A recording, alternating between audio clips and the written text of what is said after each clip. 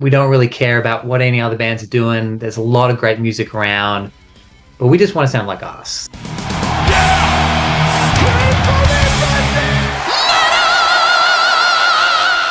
Hey everyone, welcome to the channel. My name is Belgian Jasper. If this is your first time at the channel, hit subscribe right now.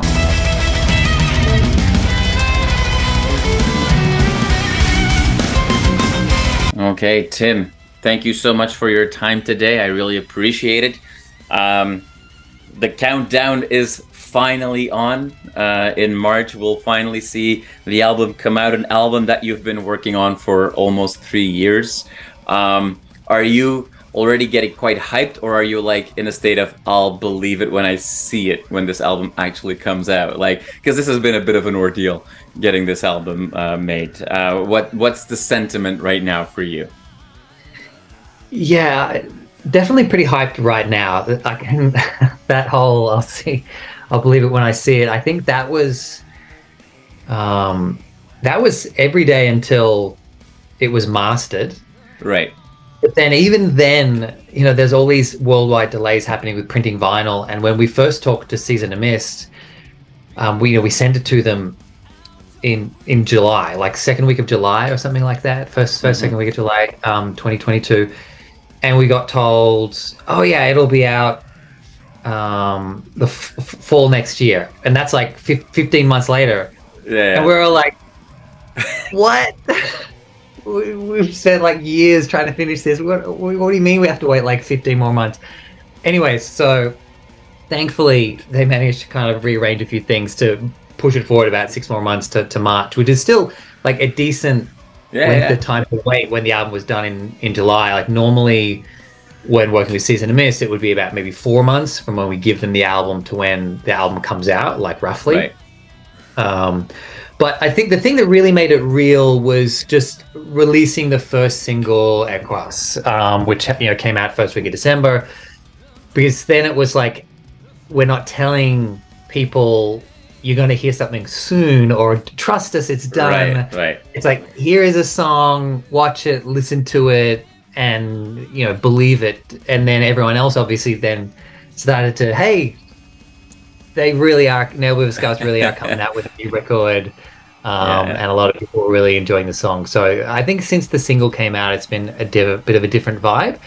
And definitely just one of excitement. And since then, in that same time frame, we announced headline tours through the Europe, UK, through the US and Canada. We've got more stuff in the works as well. And I guess that makes it more real as well, because then you're saying, hey, here's a new album, here's some tours. We're not just saying sometime eventually anymore. We're in the action stage of these long processes.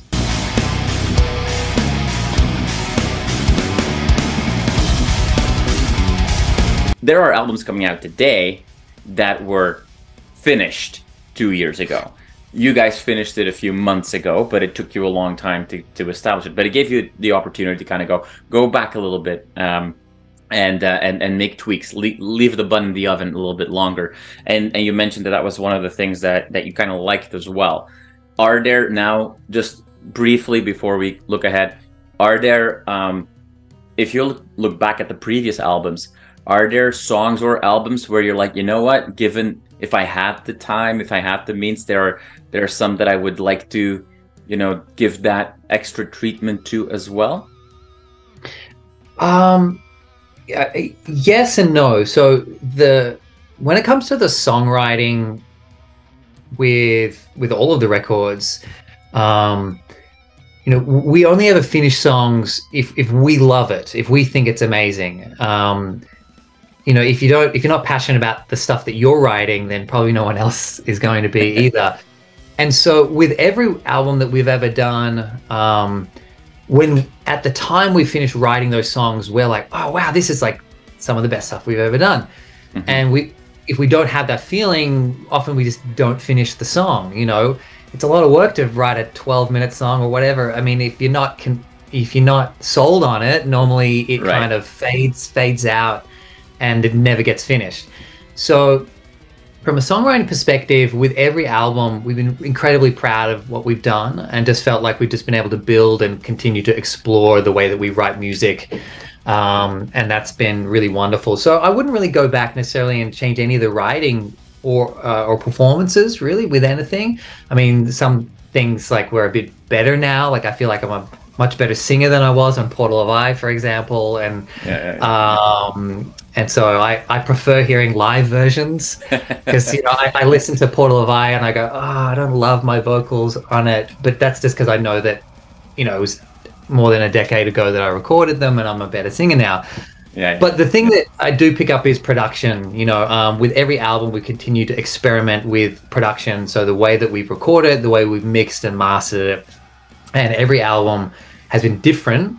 And Exul, I feel like by far is the closest to how we want the band to sound. Earn was a step in that direction where we worked with Jens Bogren, who's an incredible producer on the first two records, and Citadel sounded fantastic. It was like a step up from Portal of Eye. It was very clean, clear, not super heavy, and then people would come to see the live show and we would get a lot of comments about they were surprised at how heavy we sounded live. Right. And I'm like, yeah, well, the songs are heavy, and so we had this vibe of that we wanted the albums to be more like the live show and how we sound in real life. And that was, I guess, behind the change to work with Mark Lewis with Earn. And then that was a step in that right direction of it having a bit of a heavier production, but the limitations were that he was only involved in the end, the mixing and mastering. So this time we had him involved with the entire process. So he was supposed to fly to Australia to record the whole thing with us. The borders got shut down. That didn't happen. But he was still involved remotely in every decision, choosing the mics, hearing the takes, no matter what studio we were recording at. And we used 9 different recording studios in 4 different countries around the world. He was involved in all of that. And then that meant that when we got to the mixing process, everything just fit together a lot better. And then him and I worked very closely on that to create the product that we ended up with.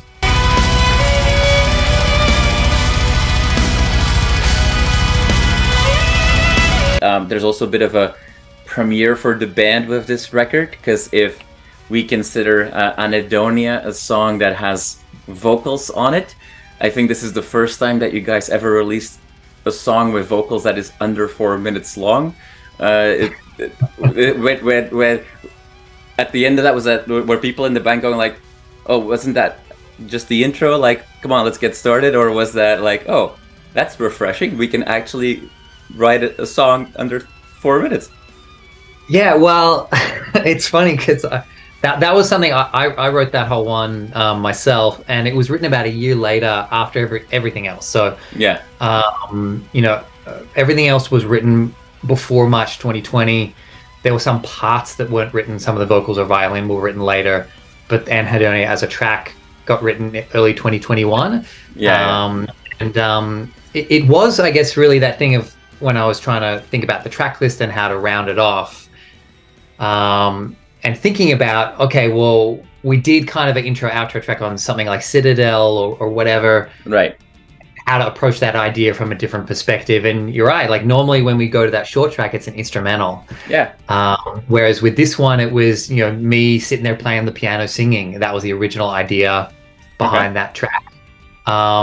And I guess some of those ideas don't end up coming across to be then used in Ne Obliviscaris music. And so I guess that's always the thing with every record. We're always trying to push our boundaries with what we're writing artistically. And then funnily enough, in this scenario, it's going, oh, let's just take one really nice idea and then that's it.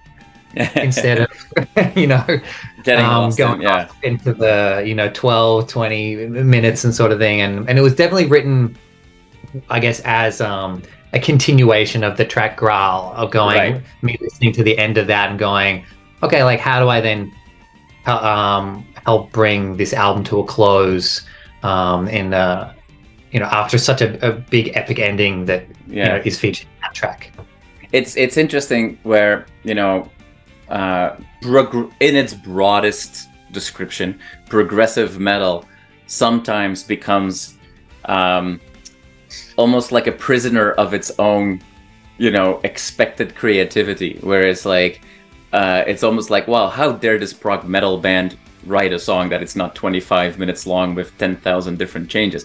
Is that something that today, with your experience that you have now, are you allowing yourself to be a little bit more whimsical, is maybe not the right word, but a little bit more free of expectation?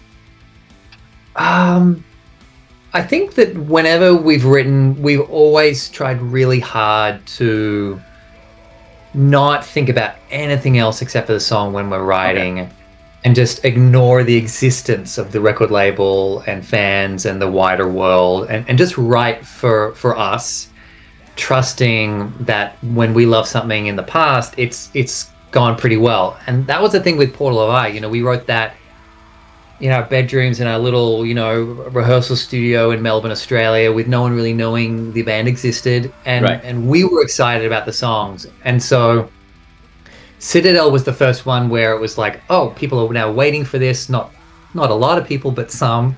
And then obviously with each record, more people are waiting. With this one, obviously there's a lot of expectation, because, you know, it's like 5.5 years. By the time this record comes out, it'll be 5.5 years since Earn, and there's a lot of people that then have expectations for it to fill that void of what they've been waiting for. But to be honest, I think I haven't been worried in the slightest. Like, you know, it's just, I guess, the way I connected with the music that we write. You know, before the release of Equus, I'm like, yeah, this is going to be one of our most popular songs. No doubt. So the video is great. We put it out. A lot of people will say that it's great. Some people won't. That's fine. And just having that confidence that no, like this is, you know, a really great representation of what we're good at. Yeah. And that's all you can do. And it's being comfortable with that, and not trying to be anything else. You know, we don't really care about what any other bands are doing. There's a lot of great music around, but we just want to sound like us. And what that sounds like is able to be whatever we choose, you know, and every album's a little bit different. Every album's a little bit the same, a little bit different. And, you know, I think it's just being comfortable within ourselves. And I think that's the thing you probably get more with time. That confidence to go, oh, hey, you know, we like this album and other people did, so, you know, we're confident with this one. And with this one, I think I was actually maybe the most confident of every record, which is exciting, because then it's I'm able to then just be excited and hyped up, and you're not like anxious or worried.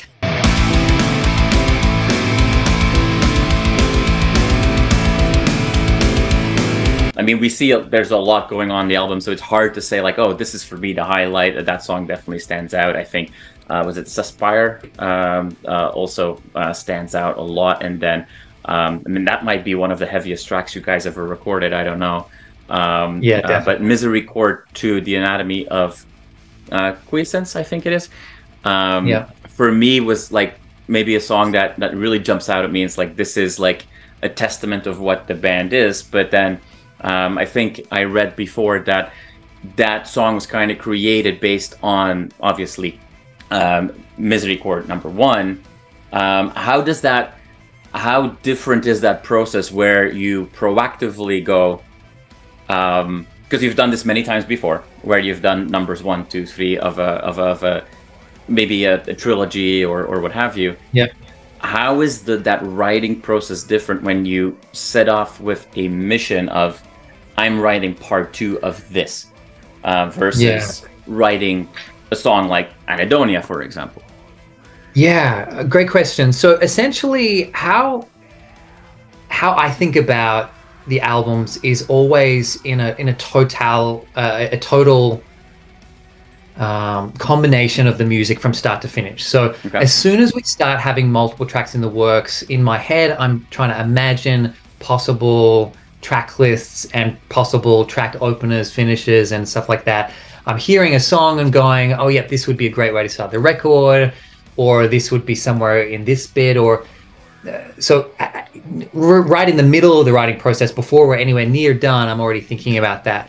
And then the other thing is that what comes up is that when, you know, my bandmates, because we have multiple songwriters in the band, often I'm really inspired by what they write. So, you know, Misericord 1, you know, the guitar riffs, you know, drums, that like the main structure for that was predominantly written by Benji and Martino. And when we kind of finished that as an individual track, it was about 7.5 minutes or something like that. And it's then kind of me kind of sitting there at home, hearing that ending and going, well, like, is there anywhere else to take this? Like, is this done? Or is this something that we can then take off in a different direction? And I'm always thinking that at every point in every song. So every time we kind of hit a big long chord, it's like, is this the end, or is there something else? Is there another twist in the direction of the song? And so for me, it was just that idea of, I was just sitting there on the piano, just playing along to the end of that track, and I came up with an idea, a chord progression that I really liked to jam over. It was just me singing originally, and then that changed to me playing the violin, and then adding in a guitar solo and all that sort of stuff.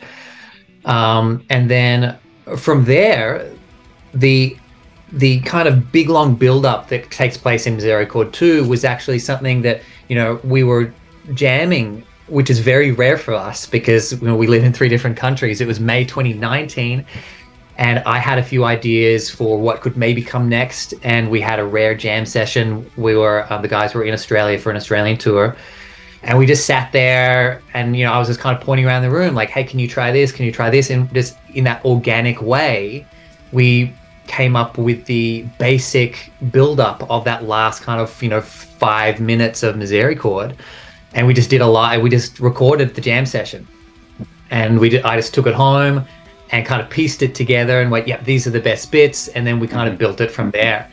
And so that was totally different, because then part 1 was written just, you know, mostly Benji and Tino going back and forth, you know, via the internet. And then part 2 was kind of me at home on the piano, mixed with us actually in the jam room. And then, of course, bringing in all the strings and all that sort of stuff just, you know, later from there. But it is just that difference in approach, where you get that huge variety in sound. Like, those tracks are so different from each other. Yeah. And part of that is the difference in writing approach. Part of it is there's different primary writers. You know, 2 was, I guess I was a primary writer. You know, 1 was, you know, Benji and Tino. But having said that, every member has their impact on each track. You know, the guitar solo in part 2 is just unbelievable. I think it's one of Benji's best.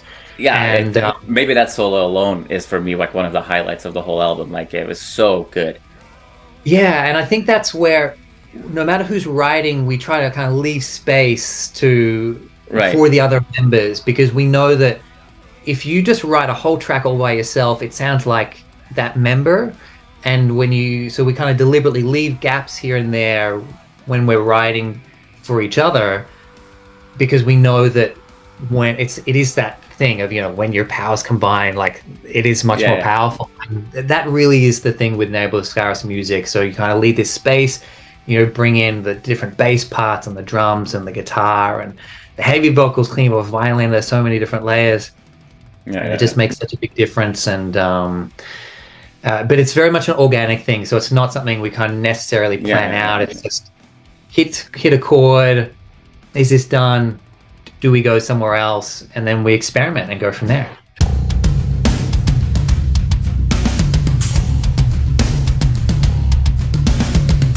We have to come back to the video for Equus, because it's such a beautiful video that came out. The song itself is very intense, and it's a good, like you said, I think in the beginning, a good like overview of what we want to be as a band today. Your violin is obviously playing a big role in that one too. The song and the video deal with basically the earth having to deal with everything we throw at it, quite literally.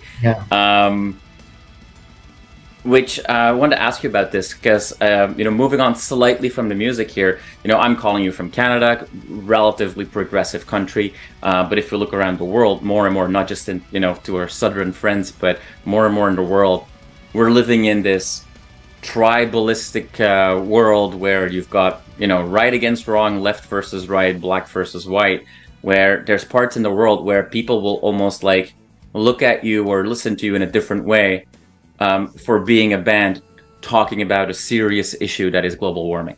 Yeah. What's that like for you as an artist? Do you feel like you have a platform, therefore you need to use it for a right message? Is that something at all top of mind? What's that like for you?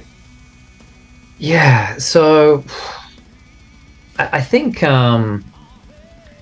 it's funny because like we've never really been so I'm a very political person, Right. but we've never really been a political band. Right. And so it's like getting that balance. And I think that obviously this was something where you know, this particular song, you know, inspired originally by some of the bushfires, the huge Right. epic bushfires that happened in 2019. There was just enormous amounts of life lost, especially with animal life, and just that, you know, broader sense of humans like just ruining the planet and, you know, contributing. I think the words like Zen used when he was talking to me about this, you know, we're talking about contributing to our own demise in the long run. Mm-hmm. And I just think it's, for me, it's kind of the arrogance of humans in the way we treat the world and the planet and each other as well. And, you know, you talked about getting split off into tribes, and the reality is that, you know, when people are really upset about a lot of stuff politically, often it's coming from a place of them being unhappy in their own lives, and then them feeling like they're maybe not being validated, like they're not being listened to. And so often you have groups of people who both have the same experience of, I'm feeling unhappy with the way the world is, and I'm feeling like I'm not being listened to. And then some people take that experience and they go off over here and they call it right. And then they take the same experience and they go over here and they call it left, because it's different solutions, right? Different solutions. But the experience, the problem is the same. The experience is that people are unhappy. Yeah. And people are unhappy with their condition in the world. And then because they have different ideas on how to solve that, all of a sudden they're fighting, which is ridiculous. And instead, if people actually took the time to connect and understand that, hey, we all as humans, we all suffer and we just want to be okay. We want to be happy. We want to be free of these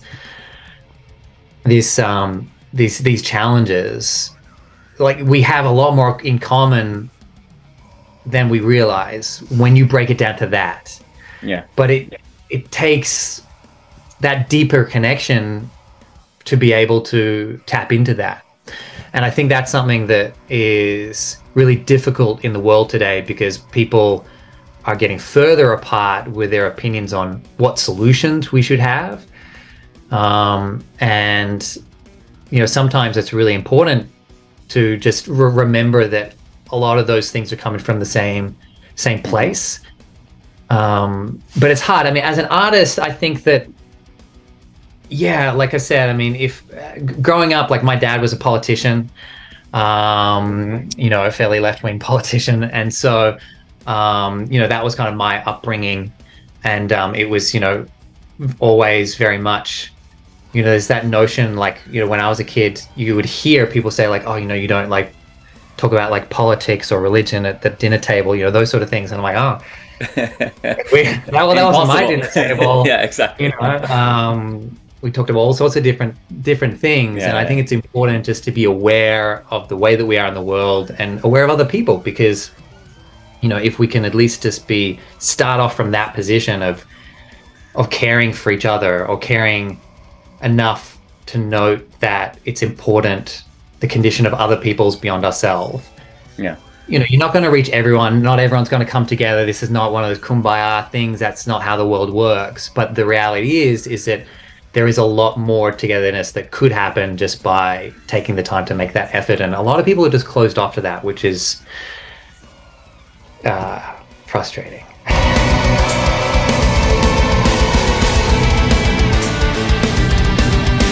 With the release of Exul on March 24th, and then all the live shows that you guys are going to plan for, you know, you guys will start bringing people together, and hopefully, you know, be part of the solution of bringing people together all over the world, which will be great.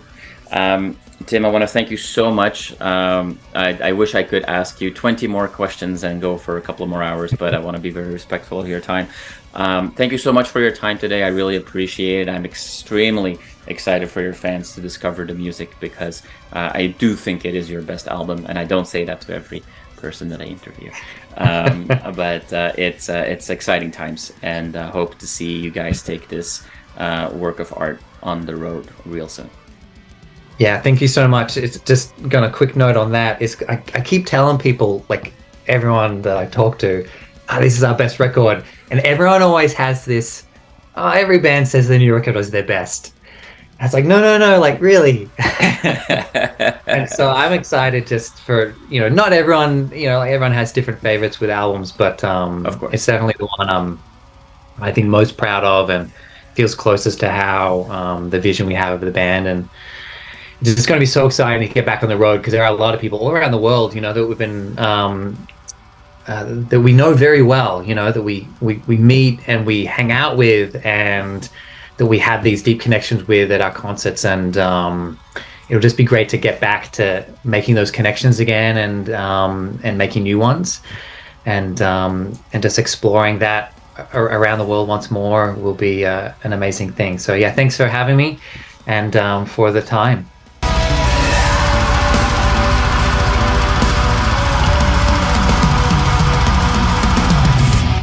You are awesome for watching this video. Click right here to see more content like it, and subscribe to the channel.